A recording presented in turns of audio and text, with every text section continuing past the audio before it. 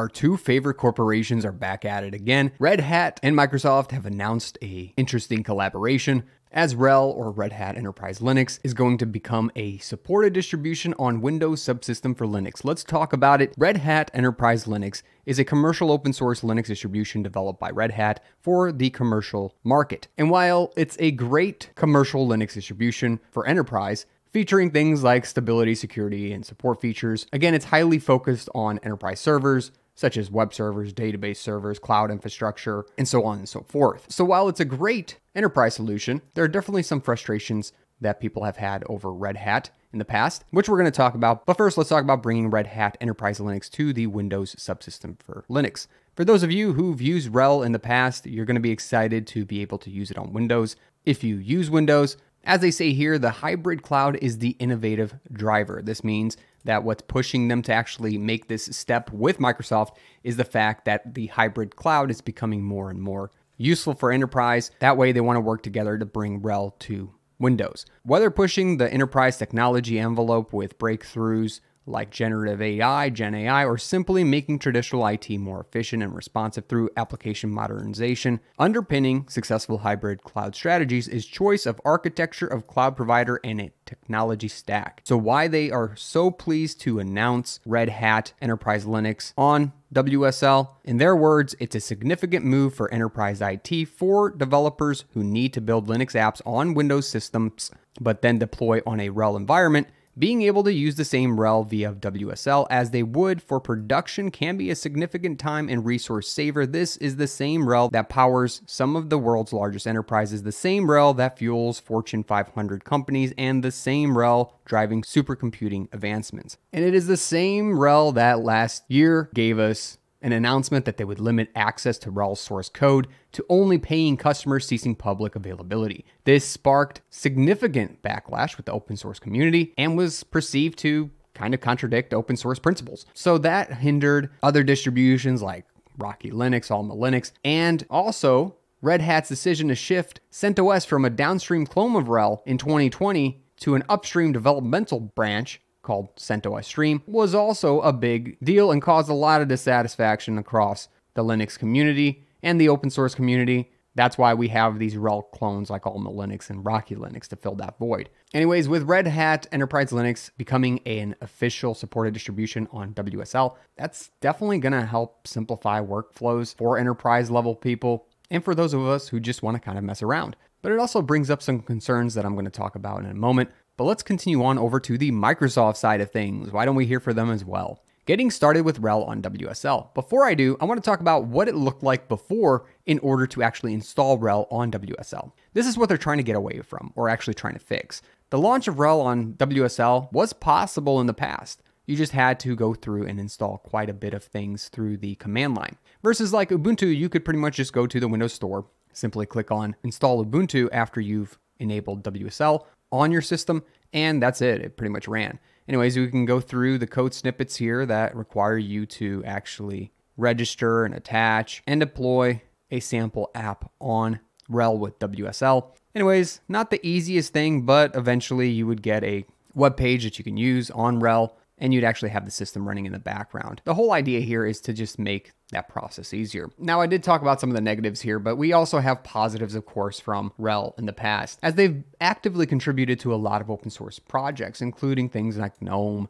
and KVM, the kernel-based virtual machine stack. They've created open source communities and occasionally done educational initiatives, investing in educational programs to train IT professionals, helping move over a lot of the enterprise level platforms onto Linux, which is a great thing because the more we have enterprise in Linux, the more we're going to get actual meaningful contribution to the overall Linux system. But from the Microsoft side of things, what's new in the Windows subsystem for Linux in November 2024? Well, first off, Red Hat is becoming an official WSL distro. They call it Red Hat, but it should be RHEL. Doesn't matter. And how are they going to do this? Well, they're going to make a new tar-based WSL distro architecture, which helps you enable and create a distribution of WSL. As it says here, although you can run any Linux distro on WSL, being an official distro makes it easier for WSL users to install and discover it with actions like WSL list online and WSL install. We're excited to announce that Red Hat will soon be delivering a Red Hat Enterprise Linux WSL distro image in the coming months,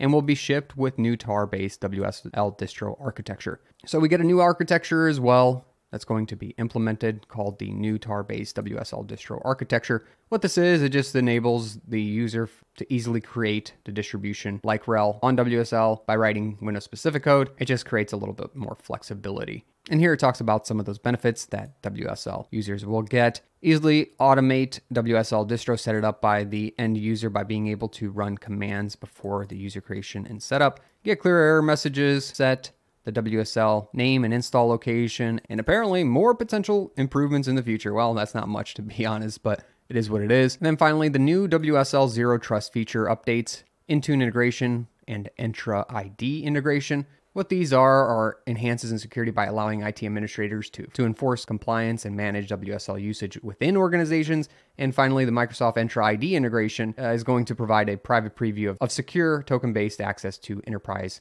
resources directly within WSL. So it seems like they're trying to enterprise WSL more and more, and especially with this announcement that Red Hat Enterprise Linux is going to be officially available and supported on WSL. Why is this important? Well, the enterprise focus here is seemingly a strategy by Microsoft to get more people probably using its cloud environment. Whether or not we care to think about it, Azure is a massive cloud platform, and the three major ones, GCP, Azure, and AWS cloud services, are definitely competing against each other. So any type of enterprise focus here to make it more appealing to enterprise users is going to be a win for, well, technically both sides. With that same thought, this also streamlines the process for Linux environments on Windows, specifically for the Enterprise Edition users. Giving more accessibility to these types of tools on Microsoft Windows is going to boost up both parties. Quite honestly, the security enhancements I don't really care about. I'm sure enterprise users do. If you do, comment below.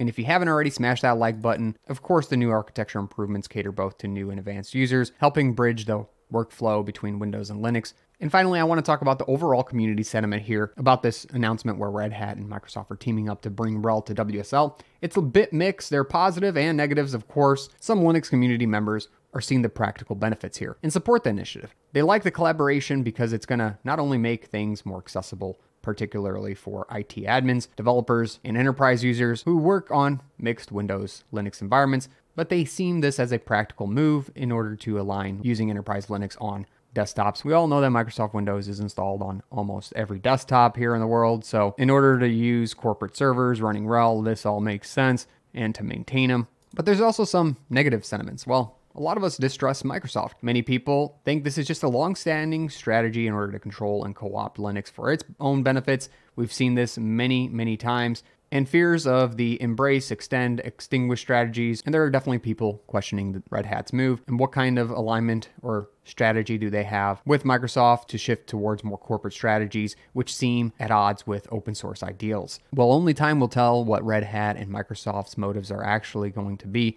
While I take the stance that this is neither good nor bad, but hopefully will benefit the proper parties. In a synopsis here, while the collaboration here is a significant step forward for enterprise cloud computing development environments, while the collaboration is a significant step forward, at least for enterprise level hybrid cloud development, it definitely comes in with its own trade-offs that may affect the broader Linux community and open source communities. I think the integration will strengthen Linux's presence on Windows environments, but may water down the Linux experience, especially for enterprise users and developers. We'll see how the benefits of this new strategy and announcement will work out. Will it outweigh the negatives? Let me know what you think about all this in the comment section below. I'd love to hear from you. Catch me in a great community on Discord. If you haven't already, subscribe below if you enjoy programming and Linux, and I'll catch you in another video. Thanks for watching. Linux can be hard to understand, but I take the most commonly used terms, commands, and subjects in Linux and I break them down into simple to read documents, including Linux terms, flashcards, a checklist, a cheat sheet, and a mind map. And if you're ready to level up your Linux experience and knowledge, go to learn.savvynik.com now and get access to these sheets.